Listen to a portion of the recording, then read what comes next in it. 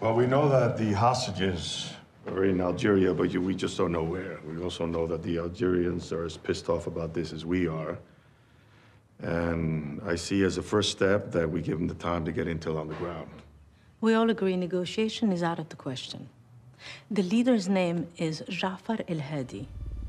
He's been on Interpol's radar for a couple of years now. Fitz, brief us. What do we know about it? Well, El-Hadi is French of Algerian origins. He's a wealthy businessman. He likes money. He likes his picture in the paper. He was radicalized 2 years ago, bankrolled 2 attacks in Paris.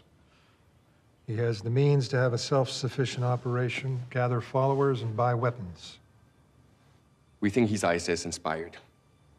He wants their attention. Captain, thoughts? It's been 24 hours. We have not heard from El-Hadi. That is alarming. We need intel on the ground now, sir, and not just from the Algerians. Once we find them, we can extract them. A rescue mission? Yes, sir. They were taken to be beheaded. They'll be dead within days.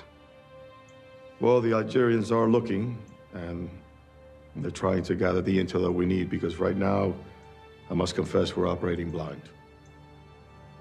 With all due respect, Mr. Ambassador, sir, besides the Algerians, we have intel superpowers right here at this table. We should be able to find them.